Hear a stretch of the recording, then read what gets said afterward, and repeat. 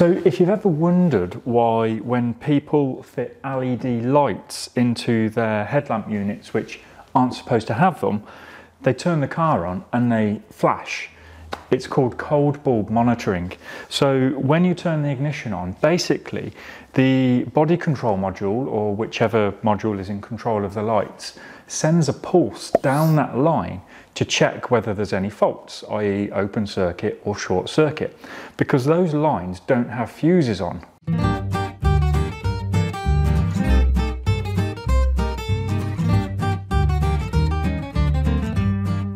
Usually. So the control unit protects it internally with a MOSFET. It's a kind of a transistor. However, just to make sure that it's safe, it has to basically ping a very small signal when you turn the ignition on, just to make sure that line's okay. And in fact, I don't know who worked this out, but you can actually hear it. So if you listen to the bulb when you turn the ignition on, you can hear it's almost ticking like a watch. Listen to this.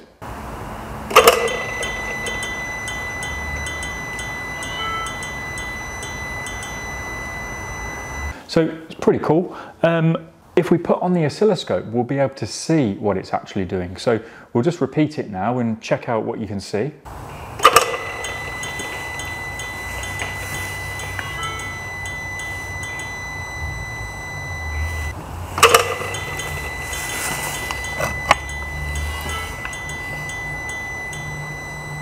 Okay, so what we can see there is basically a pulse. What is there, about 10, 15 pulses?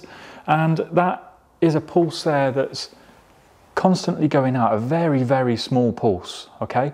So the reason it does a very small pulse is because if there's a short circuit, if it's going to pulse for that long, it's not going to set any wires on fire or anything like that. It can then just turn that circuit off. So now when you see people with those LEDs in their vehicles and they're flashing away, you know that it's actually nothing to do with CAN bus, which is what most of these aftermarket light bulb manufacturers or LED bulb manufacturers advertise their products as being. They say, oh, these are CAN bus safe. It's not CAN bus, it's cold bulb monitoring safe. So what we'll do here is we'll take this bulb out. So there's now a fault on this circuit.